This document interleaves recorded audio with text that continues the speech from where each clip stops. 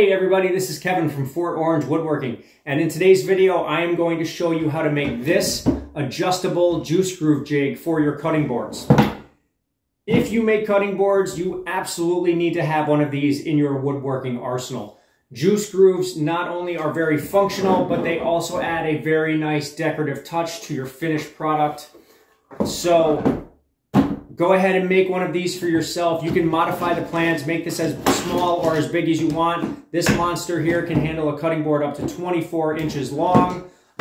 If you make one, I'd love to see how it turned out. Show me in the comments. And if you have any questions, feel free to reach out to me. So I hope you enjoy the video. Please remember to like and subscribe, and I will see you in the shop. Take care, everyone.